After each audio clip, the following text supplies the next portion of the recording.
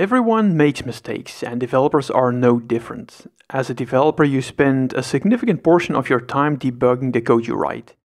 It is an inextricable aspect of software development. Some bugs are easy to find, while others can make you scratch your head.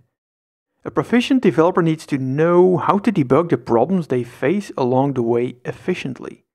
Becoming familiar with Xcode's debugging tools and workflows is an aspect developers often overlook, because you already know how to use Xcode, right?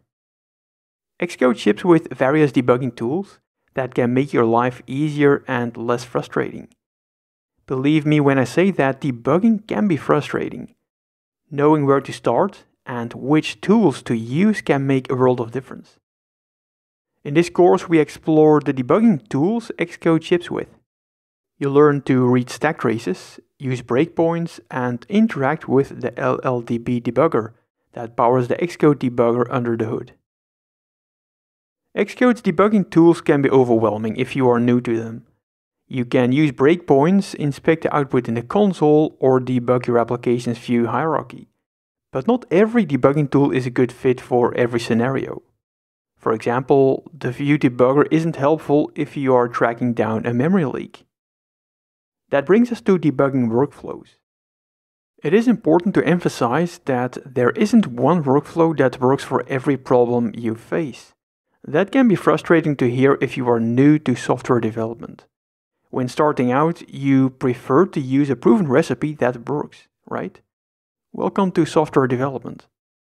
I would like to start by outlining the workflow I use whenever I encounter an issue or receive a bug report from a user. If you are new to Swift development, then this workflow is a good starting point. If you have several years of experience, then it may give you some ideas to improve or tweak your workflow. The framework I use time and time again is simple and straightforward.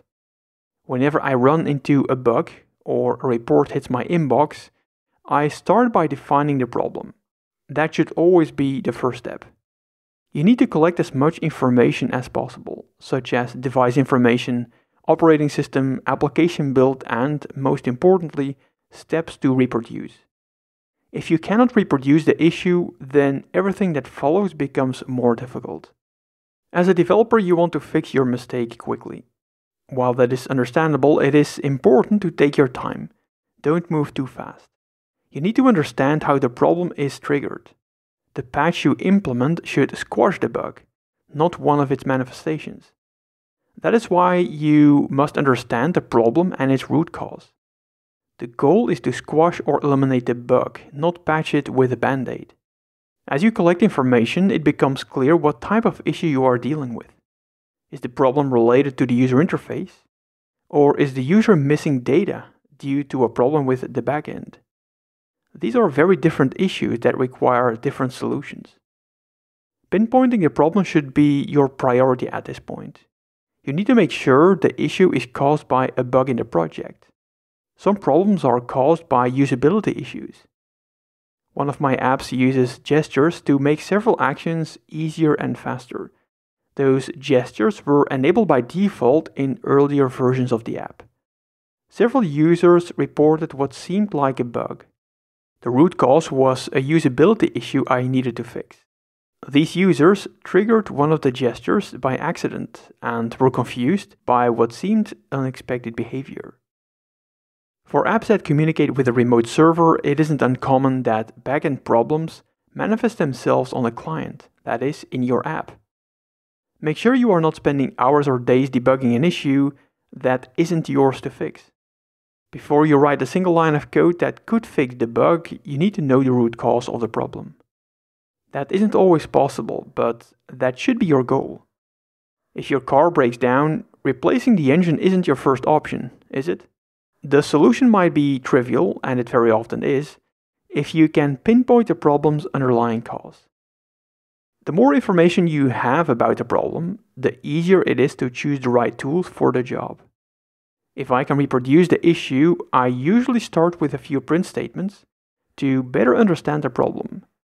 Once I know what type of issue I am dealing with, I can bring in more specialized tools that help me investigate the root cause. Once you have a clear picture of the issue, it is time to come up with a solution. That can mean fixing a typo, but it might also mean hours or days of work. You don't always have the time to implement a proper solution. That is fine as long as you implement a more robust solution in a future release.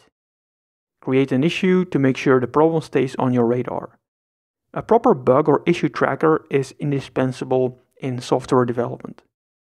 Most developers test the solution they implemented. What is often ignored or overlooked is adding one or more automated tests that prevent the problem from reappearing in the future. This idea isn't revolutionary though.